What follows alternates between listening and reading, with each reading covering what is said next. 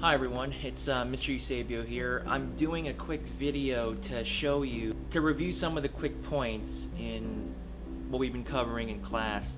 I realize now that it's going to be very difficult to teach you how to use the camera because for one, we don't have enough available, and secondly, distractions happen. And so when I do my demos, sometimes things don't always run well. So what I'm going to talk to you about is that there's a few cameras that you're going to have at your disposal to use in Yearbook for right now. This one is called the Nikon D40X. Now we have two versions of this. We have a D40X and a D40. The only difference between the two is that one has less megapixels than the other. But as far as the menus go with the actual camera, they actually function both the same. Another camera that we have available is a Nikon D50. Now the Nikon D50 is a little bit older as a camera, but it still functions very well. And there's a couple of features that make this a great camera to use. It's more responsive, and it also has a top LCD screen. The top LCD screen allows you to see information very quickly and allows you to change the settings. To go over a few points that I want you to learn about, what is shutter speed? Shutter speed is the ability to freeze action or blur action, really. That's all it really is.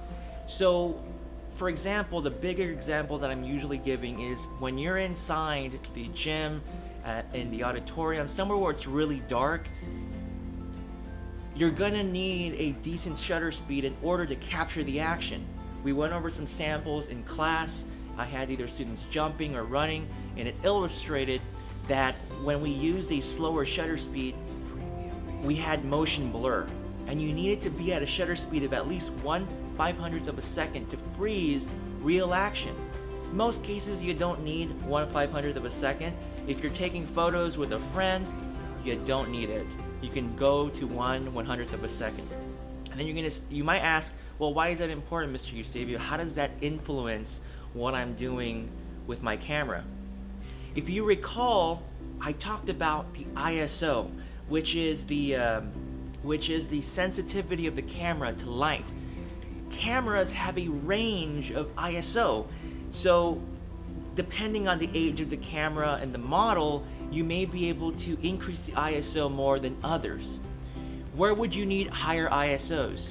You would need a higher ISO if you're working in a dark environment. You're gonna need to push that value up in order to get more light into the camera. But there's a trade-off. If you increase the ISO, what will happen very quickly, the actual images in the camera will become noisier.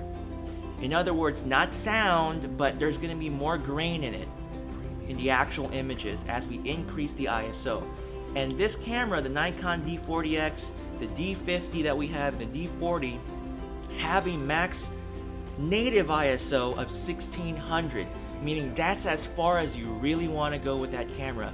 If you go beyond that, the noise and grain in the image will be too much for that camera to handle, and we won't get a good image. The next thing I wanted to talk to all of you about is depth of field. I don't think the concept really ran home with all of you the other day, so I'm gonna try and explain it with examples. I went over and showed you what an F number means, an f-stop number. It has to do with the opening of the iris of the actual lens. If you can think about it, your eyes have an iris, and it opens up and closes depending if it's too bright or it's too dark. If you walk into a dark room, your iris will actually open up, your pupils will dilate. And it's a very interesting thing to see. If you go into a dark room, your pupils will dilate. But as soon as you step outside, your pupils will shrink. And it's a very interesting thing to see because cameras are not organic, but they work very similar.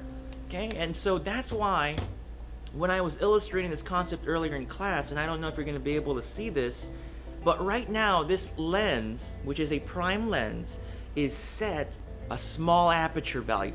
I'm going to tell you right now, aperture value is very confusing because the terminology, for some reason, the way it's set up, the larger the f-stop number, and hopefully it shows up in the screen somewhere, the larger the f-stop number, the more depth of field you're going to see in your image.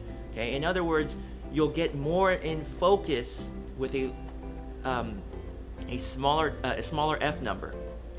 But if you open up the iris of the lens, meaning the aperture is getting larger, as a consequence, the f-stop number decreases. Okay, just in terminology, you'll notice that the aperture begins to open up.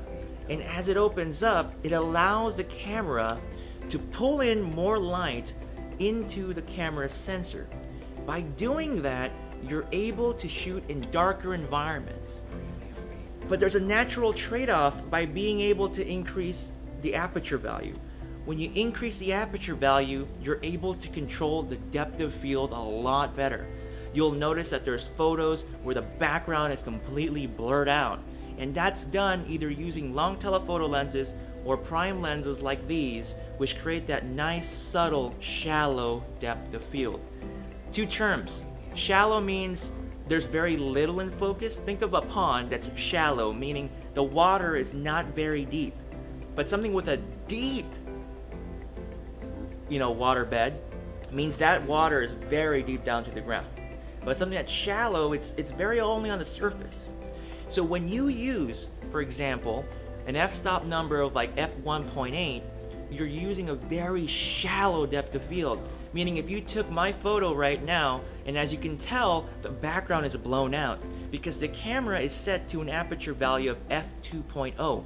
It is a small f number, but a large aperture value. Meaning the iris of the lens on the camera that I'm filming with is actually opened up quite a lot. And because of that, the background behind me is blurred out. I know the concept may still not make sense, and it's going to be challenging to understand, in particular with lenses like these. Unfortunately, with zoom lenses, the aperture values are fairly, the apertures don't open up very much. And so you can't get a lot of light in these types of lenses. And that's something I'll discuss further with you. So aperture value controls the amount that's in depth. It does two things. It allows more light to come into the camera or less light depending on how much you open up the aperture, depending on how much you open it. Okay? If you don't open it very much, you get less light. You open it more, you get more light. But because you open it more, you blur the background out even more. Okay?